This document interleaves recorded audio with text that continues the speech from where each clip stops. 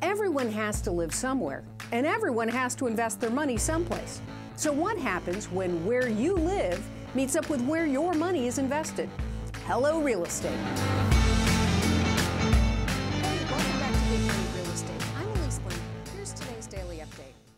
If you decide to sell your home without a real estate agent, you should consider using a multiple listing service. Someone asked me about using a for sale by owner website to sell a home after getting kind of fed up with a real estate agent. And I said, that's fine. I have often recommended using FSBO sites, but there's a difference in what happens and what you have to do. This particular person noticed a big difference in the price for websites that included a listing on the MLS, right, multiple listing service for 6 months, and versus just sort of doing it on your own and having it just be in this FSBO kind of listing service. He wondered if an MLS listing is really necessary. Here's what I think about MLSs. There are all kinds of statistics out there that indicate that most homes sell with the help of a real estate agent, right? It's probably 85%, somewhere between 85 and 92% of all homes are going to sell with the help of a real estate agent. Not all of those agents will belong to a multiple listing service. But the number one tool to market those homes is probably the MLS, and the vast majority of agents you're going to work with are realtors. Realtors belong to the local MLS. In most markets, the MLS gives real estate agents the ability to view and review all listings in a geographic area at certain price points. Some industry observers say that if your home isn't on the MLS, you're actually losing out on the single most effective tool to sell your house. 20 years ago, a FSBO seller would advertise a home in local newspapers and basically stick a lawn sign in the yard. Few, if any, of these FSBO sellers succeeded in selling their homes, and if they did, it took a while because it was really hard to find, right? You'd have to actually open up the local newspaper that particular day, or you'd have to drive by the property and see the sign. More recently, the internet has started to level the playing field, which is great. And there are a lot of different options other than hiring a full-service real estate agent. But many buyers still work with real estate agents full service on the purchase side. And those buyer agents rely on the MLS to show them quickly and easily what homes are available. Now, you can go to places like Zillow, and there are other kinds of for sale by owner, FSBO sites. And buyers will often do this work ahead of time and then present a list of available properties they want to see to the agent. What does the agent do? The agent then goes back to the MLS to find out which ones are actually available and who's offering what kind of commission.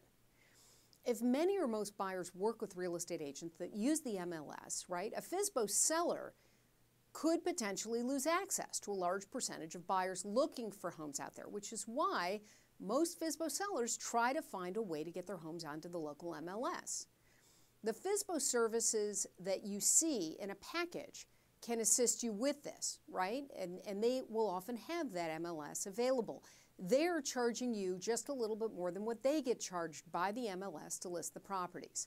You'll want to give your home the greatest exposure to the biggest number of buyers. So you're not going to want to exclude a major source of potential buyers when marketing your home, hence why most people go MLS. Make sure you understand what it's going to take to sell your home. Don't overprice it, because just trying to sell it yourself already is a big step. And then if you overprice it, you're not going to really have a good result. You've got to make sure that your home shows really well inside and out. Take beautiful digital photos to post on all kinds of websites, from Zillow to your own website to Craigslist, wherever it is. You could create a beautiful brochure virtually, or you can print it out. You can make sure that the description of your home is interesting and succinct and emphasizes the strengths, and of course, be as accurate as possible. As the real estate market has improved in many areas, I think that everybody has a better chance of selling their home today on their own than you might have had a year or two ago, right? But remember, when you're a FSBO, you take on the role of the agent as well as the role of the seller, and that's a lot for any one person. It's easy to make a mistake, and then your house is just going to sit there month in, month out, and everybody else's house is going to sell in the market. So you have to decide if you've got what it takes and you're willing to make the choices you need to make to actually sell on your own. So, having said all that, if you list your house on your own, right, as a FSBO, and you haven't sold in 3 to 6 weeks, I think you should consider putting your house into the MLS and probably hiring a real estate agent. Because unless you get super lucky at that point, you've already attracted all the attention that you're going to attract, and you'll probably wait a lot longer for the right buyer to come along than you want to. And after all, you're only listing your house for sale because it's time to move on with your life. Thanks for watching this episode of Big Money Real Estate. As always, send me your real estate investing questions on Twitter and Facebook and share this video all around. Till next time, I'm Elise Glink.